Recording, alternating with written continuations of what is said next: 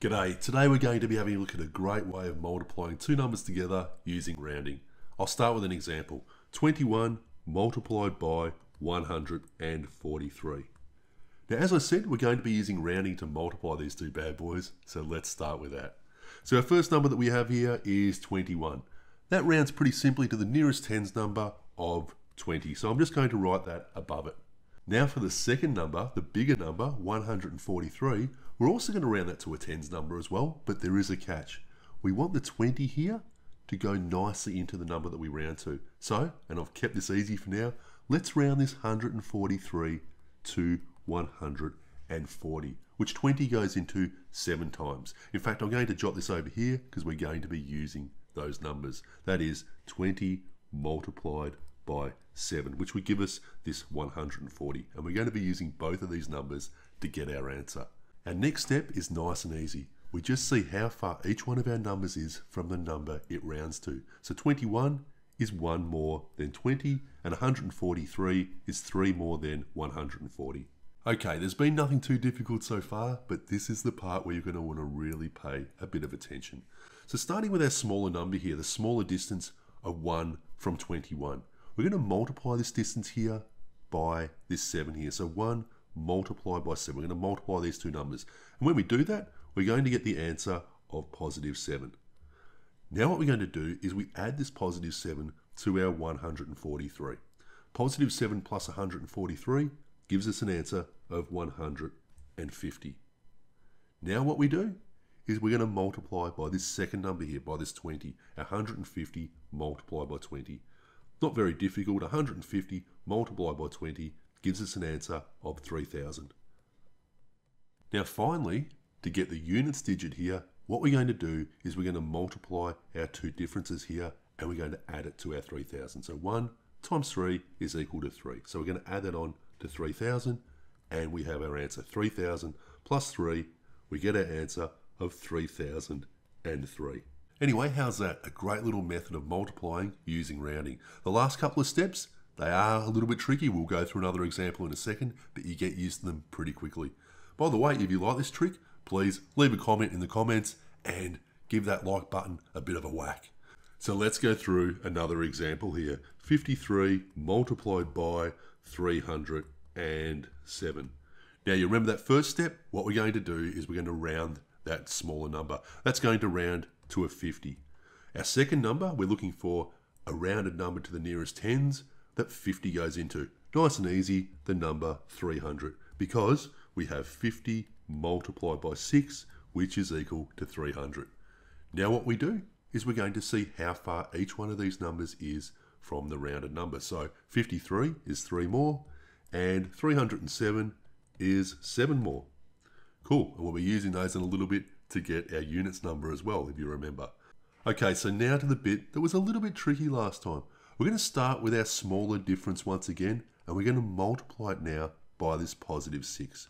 Okay, brings it up to the rounded part of 300. So positive 3 times 6 is equal to positive 18. And we added that to 307. 18 plus 307 gives us the answer of 325. Now what we do is we multiply our 325 here by 50. So 325 by 50 gives us an answer of 16,250. Finally, we work out the units part by multiplying the two differences here.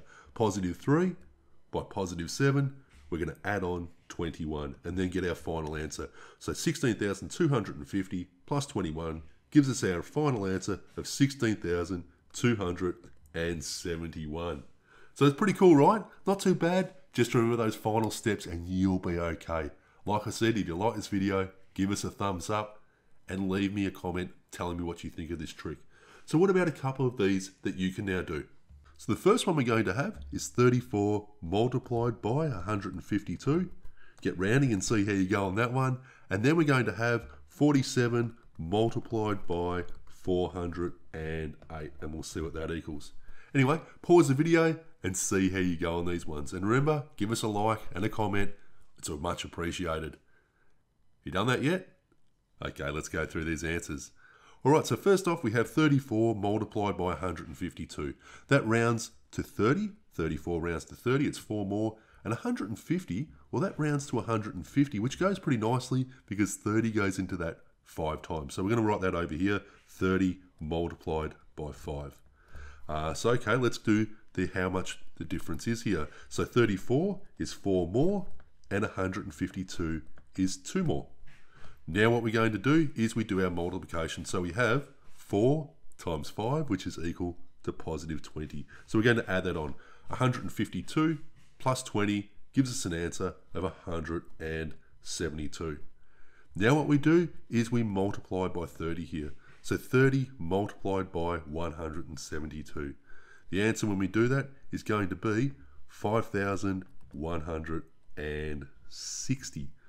Finally, let's multiply 2 by 4.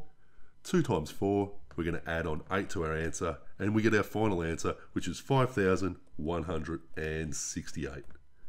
Anyway, hope you did all right with that one. Let's get to the next one over here, 47 multiplied by 408. 47 rounds really nicely off to 50, and 408, well that rounds to 400, of which 50 goes in 8 times, so 50 times 8. I also know that I could have rounded this to 40, but I'm just going to show you what happens when we get a negative number here.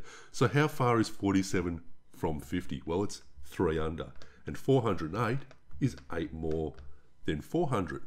So now let's go through and do these steps here. So the first step we did is we multiply our negative 3 by 8. So negative 3 times 8 gives us an answer of negative 24.